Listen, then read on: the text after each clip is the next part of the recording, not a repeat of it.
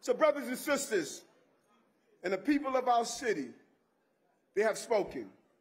And tonight, New York has chosen one of you, one of our own. I am you. I am you. After years of praying and hoping and struggling and working, we are headed to City Hall.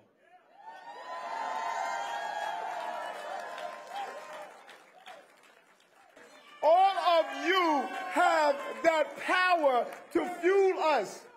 We are so divided right now, and we're missing the beauty of our diversity. Tonight is not just a victory over adversity, it is a vindication of faith. It is a proof that people of this city will love you if you love them.